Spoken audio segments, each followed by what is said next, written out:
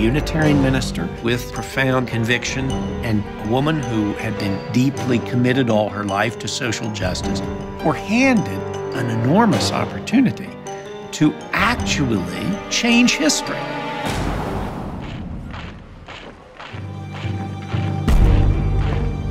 We didn't realize how quickly it was going to become impossible to flee. The Gestapo would come along and pick people out of the lines and send them away. There was a very limited number of visas, and there were thousands of people. Refugees needed documents, plans, money. The Sharps stepped into that vacuum. I owed no ethics to anybody.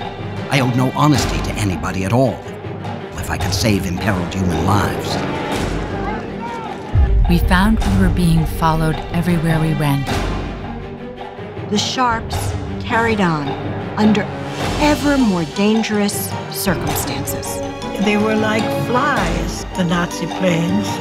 Gradually, the Nazis began to close in on anybody they thought was an enemy, and they certainly thought that we were enemies.